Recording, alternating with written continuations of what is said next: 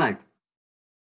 In this video, we're going to continue our solution to what we call now the Buckley Leverett equation.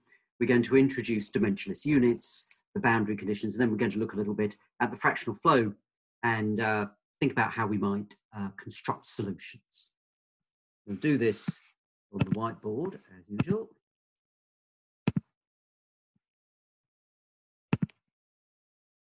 Let's start with the equation that we had, which is written as follows: phi dSW by dt plus qt dFW by ds, and the fractional flow is just a function of saturation, and then dSW by dx equals 0, and the fractional flow can be written as this ratio of mobilities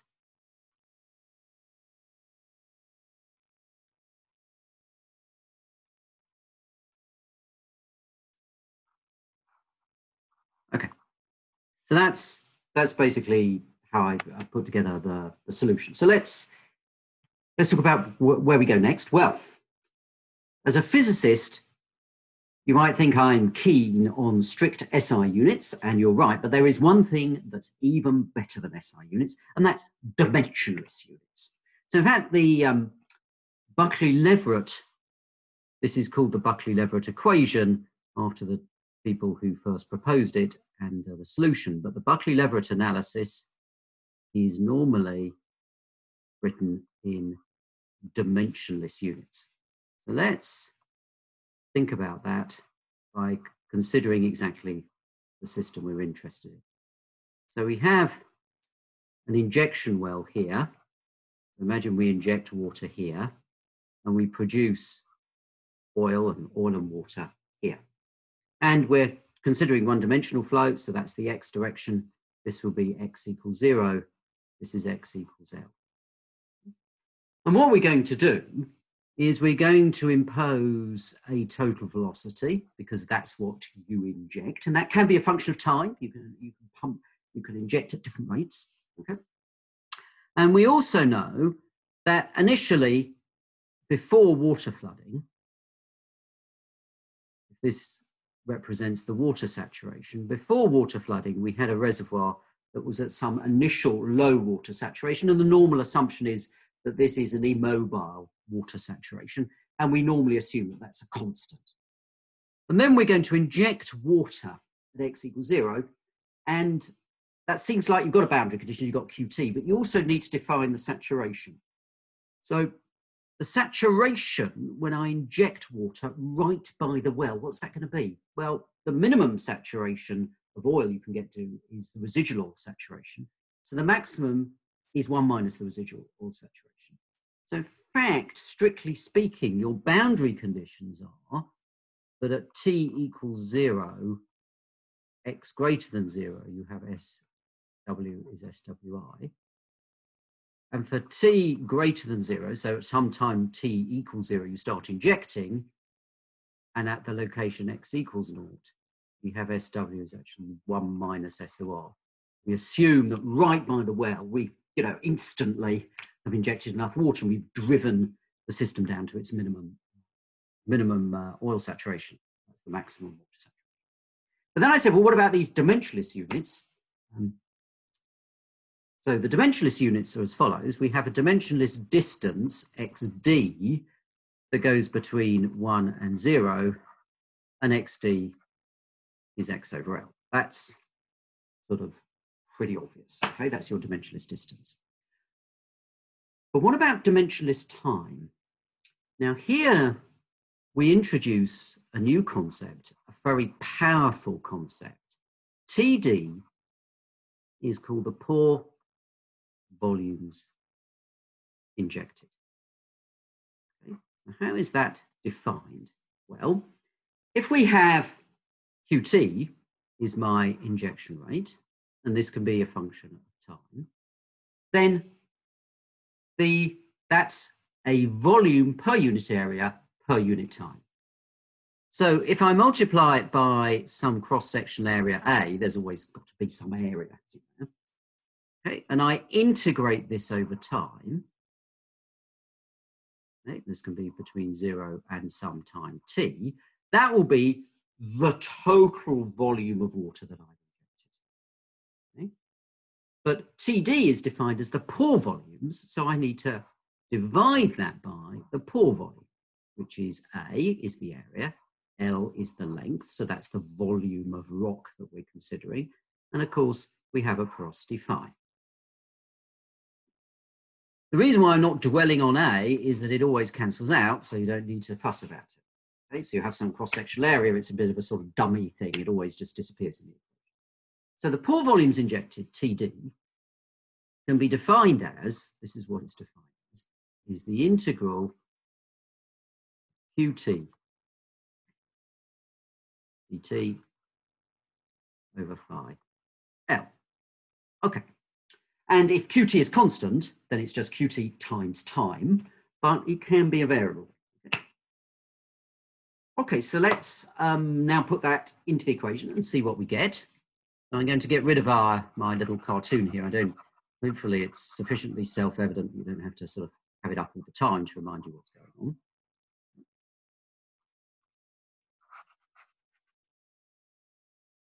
Okay, so now we've got here, let's do the easy one first.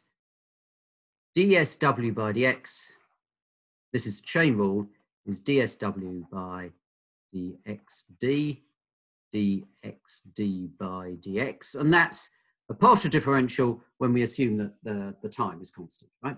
And dxd by dx is 1 over L. So that term becomes just 1 over L. So that should be easy. So here I can put in dsw by dxd and then a 1 over L. Okay, now what about dsw by dt?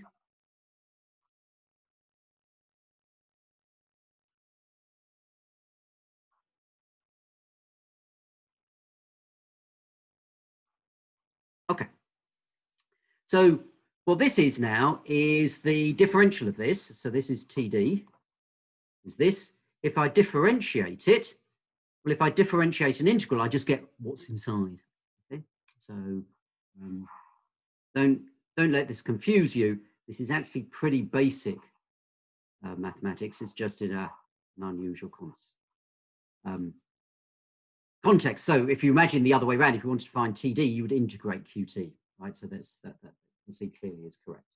So then what we're going to do is, if we maybe use a different color, so here we can do dsw by dtd times qt over phi L, right? So that's qt over phi L. And you can see then that the porosities cancel. So that's well nice. Then here, dsw by dx, I'm going to go dsw by dxd, and I divide by L. So when we do this, we see that something nice happens. The porosities cancel, but then both of these terms have qt over L. Okay? So they're going to cancel. And I'm going to end up, therefore, with a much simpler, more elegant form of my equation. So I'm going to get rid of this. This hopefully is relatively basic mathematics. Just a straightforward change in variables. So then the equation we end up with is something that's very simple.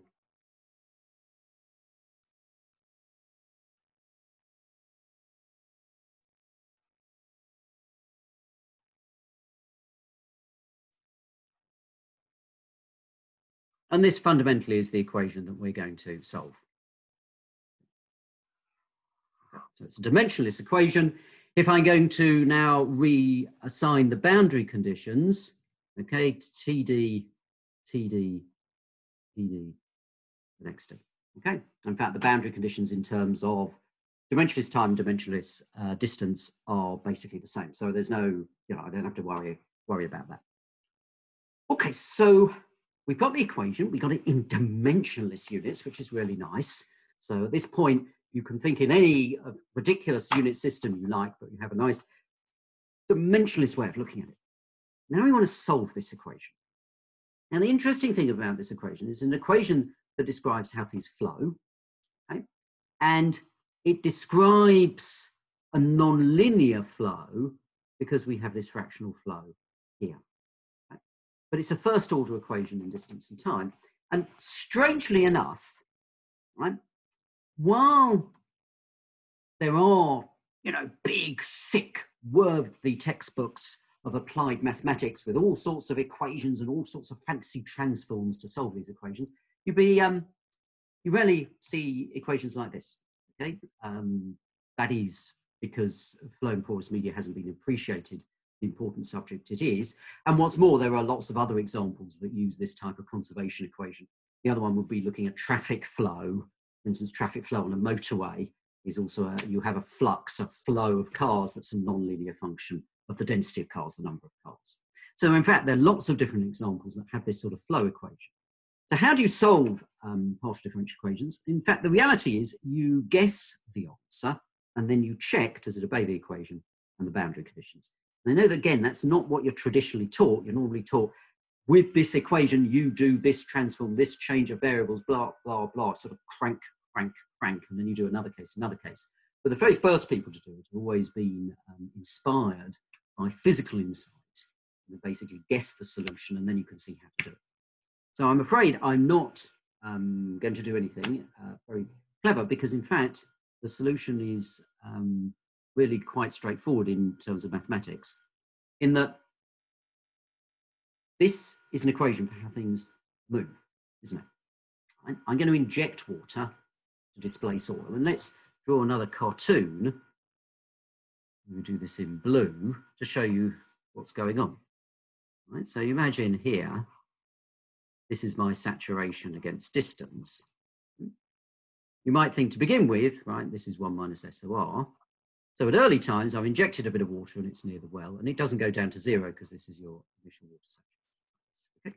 So imagine we've got some water here. It's not supposed to have this mysterious dip here. That's my poor drawing, right? Something like that. Okay. And then that's supposed to be a constant.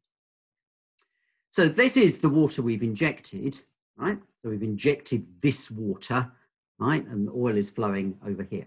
Then at some later time, right, we've injected more water, and at a later time. So we know this water front is going to move through the reservoir, and that's sort of intuitively obvious, hopefully, right? Don't think, oh, I can't see it because where's that coming out and telling me from the equations? It isn't. It's because of what you think is happening physically. So we're looking at how things move. And when we want to look at how things move, it's the speed. It's just the same if we're looking at traffic on a motorway. How fast are the cars going is the key question. It's certainly the key question if you're driving the car. So I'm going to look at a solution in terms of a velocity. And say, well, can I just find the speed with which a particular saturation will move? So VD will be a function of saturation, and it's defined just as velocity is distance over time.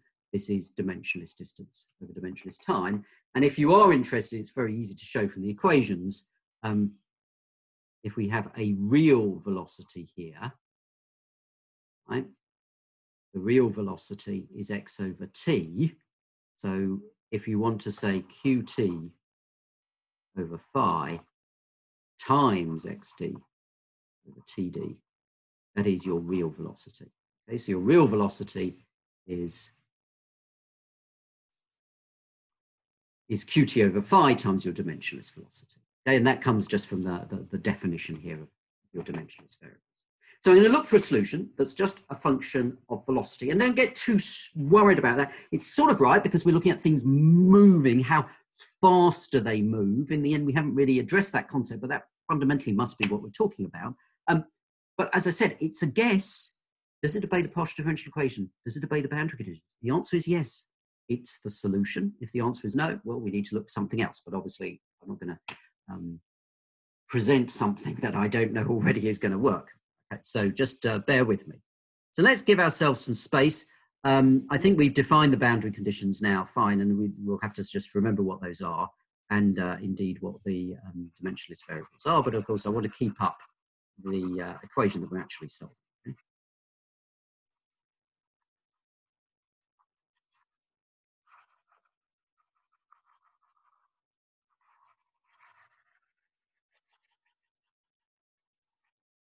So we're going to write this equation in terms of velocity.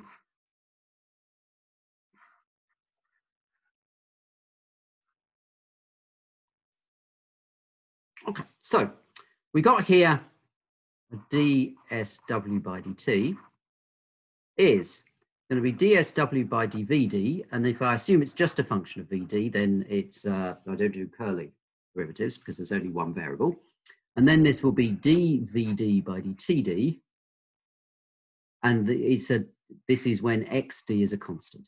Okay, and then we can, xd is constant and doesn't vary, and then we can do the same here. This is again just a change in variables, and it's a relatively straightforward one, so don't again overthink it.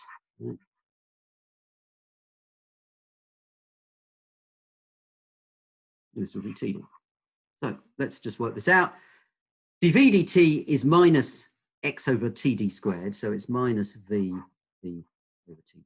And again, I'm doing it quickly. Look, you can differentiate 1 over t, can't you? Minus 1 over t squared. It's not.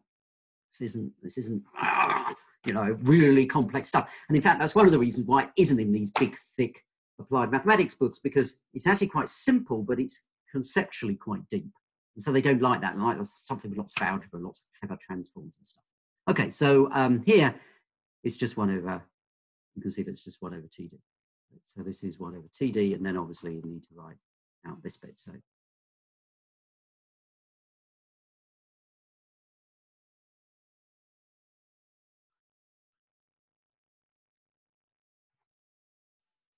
okay, so now let's write out our equation here underneath.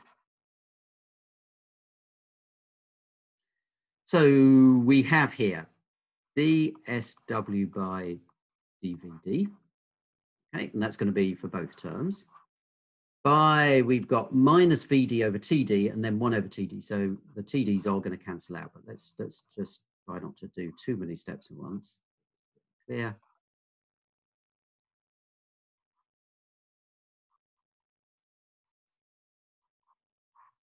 So now you can see that the TDs go. Okay, and then I'm going to erase this again. This is standard. You can see this is standard stuff.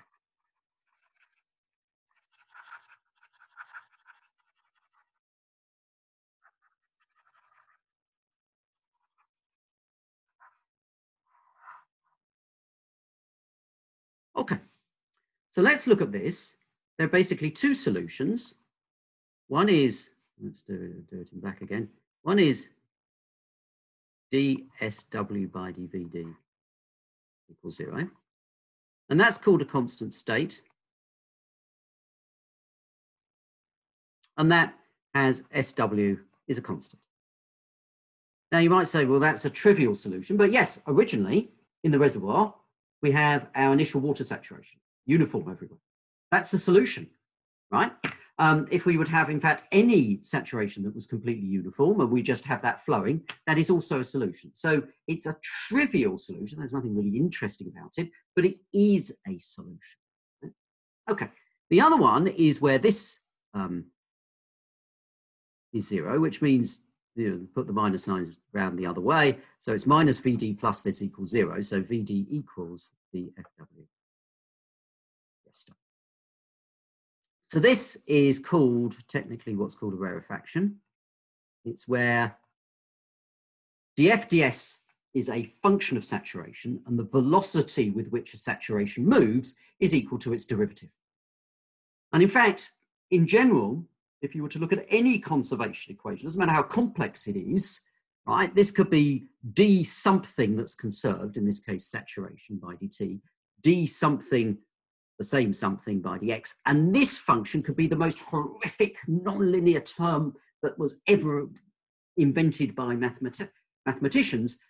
The solution would always be there's a velocity, and the velocity is just what this term is.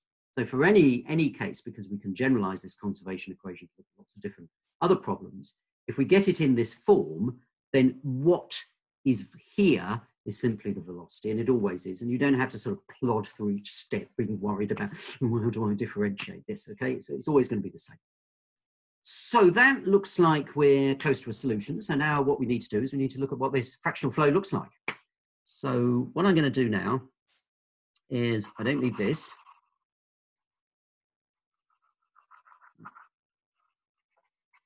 I don't need this. And I'm going to plot out what the fractional flow looks like for all different cases, right? So I'm going to keep the fractional flow here.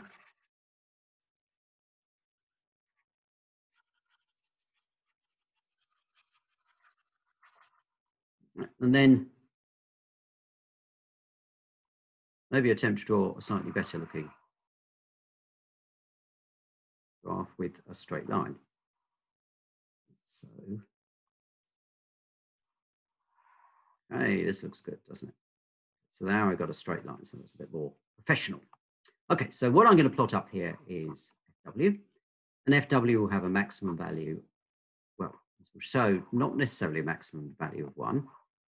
We've got a water saturation that goes SWI, and this is maximum 1 minus SOR, and obviously this is 1. Okay, so let's first of all imagine we have horizontal flow. So we've got no gravity, so we don't need to worry about the gravity term. So this term we're going to ignore to begin with. Okay? So we want to try and understand this term. Sometimes what's this written in terms of the relative permeability. So I'm going to write it out here. This is KRW over mu W over KRW over mu W plus KRO. And then what we do is we divide through, so it just becomes 1 over 1 plus, and it's just easier to visualize what's going on. There's no, you know, don't again get over mystified by it. So I've divided through by KRW, and then we've got a ratio of viscosities here. So this is the fractional flow without gravity, and then there's the gravity term. So let's imagine that we have a sort of classic relative permeability. This is SWI, this again is 1 minus SOR. This is 1, and it's a water flood relative permeability. So the water relative permeability does this, the oil relative permeability sort of does this. I mean, we will get to later, you know, really thinking about the physics of relative permeability, what we're easily covering. But now we're just, you know, it's a curve. Okay, so what's it going to look like? So let's look at this equation. At low saturation, notice here, the water relative permeability is much lower than the oil relative permeability. So the fractional flow is basically pretty close to 0. Okay. When we get near the end point, we see the opposite. Okay, we're going to see maybe a region where the oil relative permeability is much greater than the water relative permeability. So the oil relative permeability is much lower than the water relative permeability. So the water fractional flow is close to 1. So if we'd expect to see something that sort of looks a bit like this and a bit sort of like this. But what about in between? Well, of course, there's a viscosity ratio here, but imagine the oil and water viscosities are similar. Just, you know, take an easy case. Then where these relative permeabilities cross is, roughly speaking, right, where you've got equal flow of oil and water. So this is about the 0.5. So we got a sort of 0.5, you know, maybe around. So what happens is your fractional flow sort of generically has this, what's called an S shape. It's a bit strange because it's not really an S, right? Because it's only, it's single valued. But what it does, it has a point of inflection, by which I mean the starts at 0, the gradient goes up and up and up, reaches a maximum, and then goes down and down. Okay? So so you have an inflection point with a second derivative, essentially, is 0, right? And then it changes sign on either side. Okay, so that's my fractional flow. Let's just think about what might happen under different circumstances. If we imagine we have a much heavier oil, if I increase my oil viscosity here, okay, this becomes large, the fractional flow stays close to 1. So if we have instead a very high oil viscosity, so mu oil high, and we might define a mobility ratio or viscosity ratio. That's normally actually the other way around, like this. So this is large M, right? So a large mobility ratio. So this is where we have a high oil viscosity, right? We can define M either way we like, right? But this will be a large oil viscosity. If on the other hand, if we have a large water viscosity, okay, then the water fractional flow stays low. And we have something like this, and this will be a small m, right, or be a large water viscosity. So this would be, say, a heavy oil in red. What's shown in blue would be, say, polymer flooding, where you put a polymer in the water phase to make it more viscous. Okay, so those are what generically the fractional flows look like. Now I'm going to do something interesting. What I'm going to do is I'm going to put in gravity. Okay, and I'll do that in green. Okay. So imagine now we have this gravity term. Okay, so imagine to begin with, it's positive. We're actually injecting down here. Okay. So we're going to start here.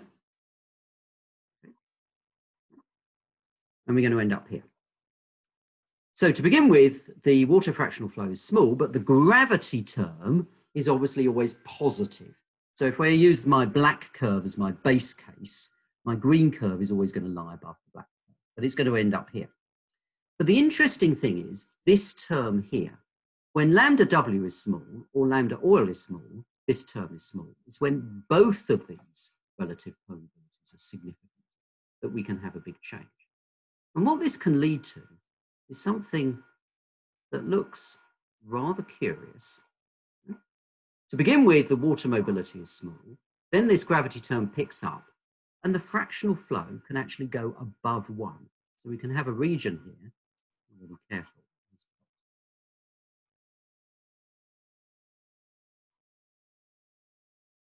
So how can that be? How can we have a fractional flow above 1? What it does is it represents relatively high water saturation.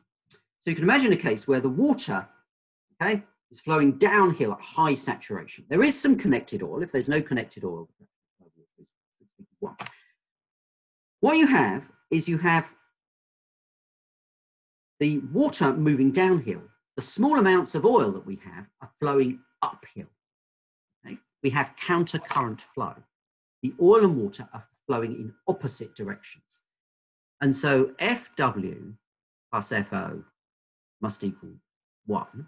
So FO, the oil fractional flow, is less than 0. It's negative. And it means I'm injecting water here. It's flowing downhill. So there's an overall movement down.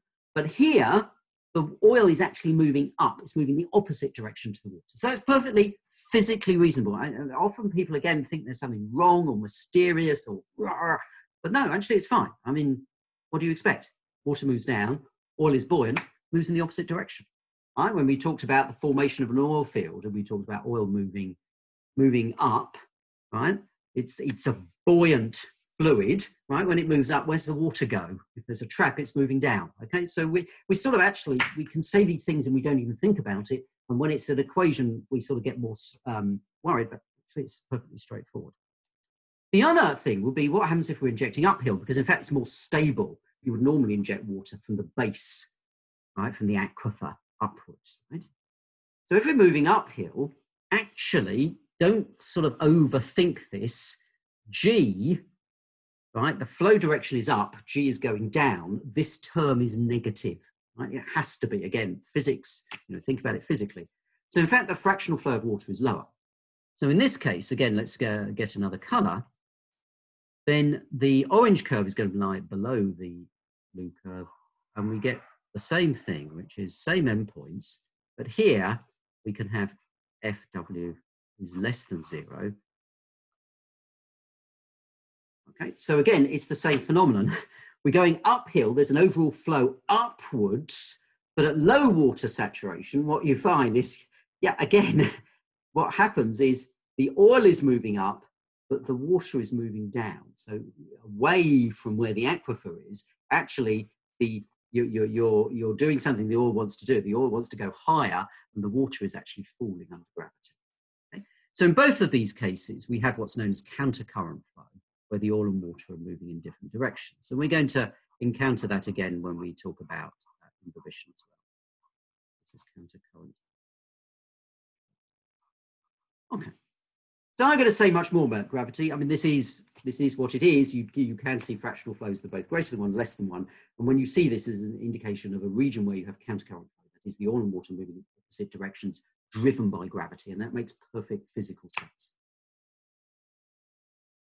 But somewhere along the lines, we seem to have missed a solution, right? So let's write that down, right?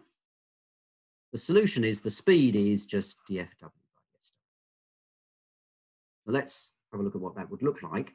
And at this point, everything's getting a bit busy, isn't it, on this graph? But we want to have Fw, but I also want to plot what the derivative looks like. So what I'm going to do, maybe the easiest thing to do, is to try and erase some of the things here, right, like this.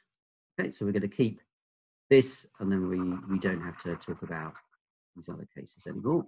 We've got rid of those. Okay, and then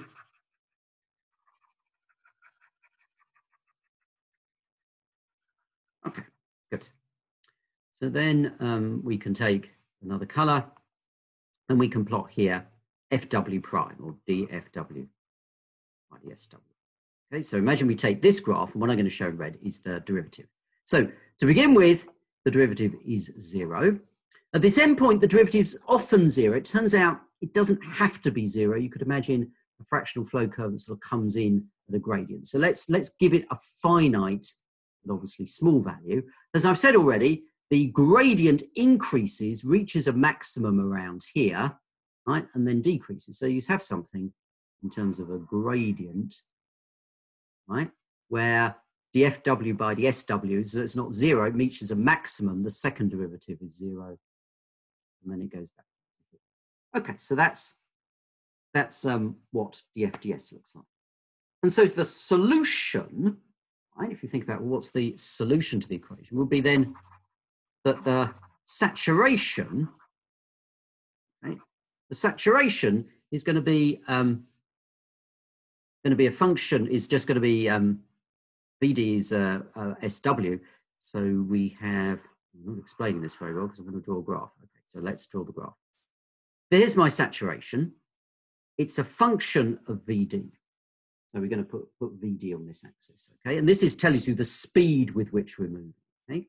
So you can imagine the way of thinking about it is, to begin with, everything is a low initial saturation. A large speed, this is xd over td. Okay? So for any given time, a fixed instant, this is just showing me the distance. Okay, so I know it's plotted as x over t. It's a function of x over t, then we're just, any saturation profile is just linearly stretching itself. But at any instant in time, so I say, look, I've been injecting for 2 years, where is the saturation? A plot of S against Vd is just looking at S against distance, right? Just showing where we've gone. Okay, and we know we're 1 minus S of r here.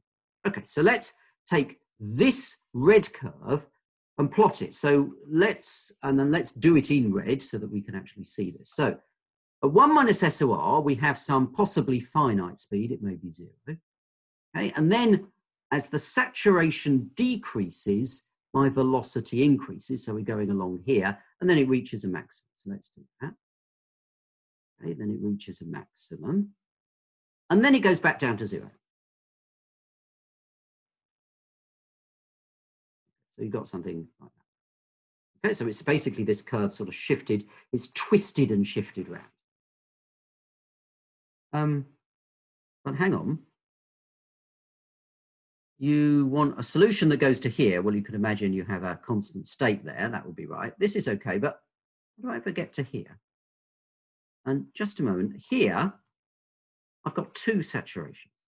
And then here it's 0. That's not making sense. So this doesn't look like, I mean, you might think intuitively, you've got some saturation profile, okay, that goes from high to low saturation. Indeed, those are the boundary conditions. It says here, at low velocity, low distances, we need to be near 1 minus S of r. Out here, a long way from the injection well, again, think physically, right? A long way from the injection well, we're at the initial water saturation, or at least some low water saturation, and the water saturation goes from high to low. But this solution does that. It starts out high, but then it suddenly does this, so it doesn't make sense. I mean, it doesn't make sense. Okay? So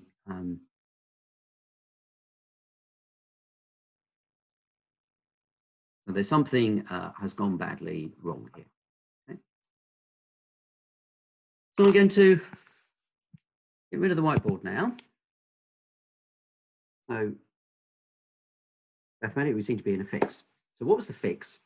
Turns out the fix was using a partial differential equation in the first place. Right back when we derived a partial differential equation, we assumed that that was fine. And in fact, ever since the time of Isaac Newton, you know, the idea has been write down a partial differential equation and solve it. And this is why these thick textbooks don't have this type of equation in, because rather embarrassingly, partial differential equations don't quite work. And the reason is because we're assuming that we have smooth changes in saturation, that there is in fact a definable derivative. It turns out in this case, there isn't. There is in fact mathematically going to be a discontinuity in saturation that's called a shock. And that will be the subject of the next video. So I'll finish there.